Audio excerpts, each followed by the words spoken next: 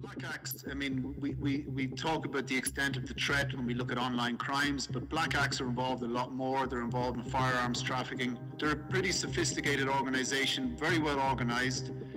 They have a global footprint that would put any police organisation or global police organisation to shame.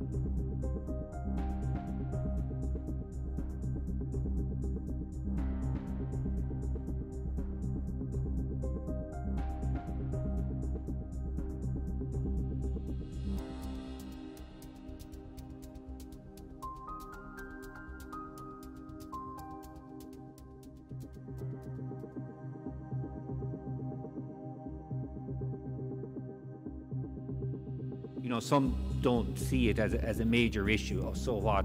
But if you're a money mule, if you hand your account over to somebody, you're assisting an international criminal organisation. You're the one that'll be arrested. You're the one you're the vital cog, because it's your bank account. It's your phone number that's been used to do the transfers. It's your face more than likely on a CCTV at an ATM.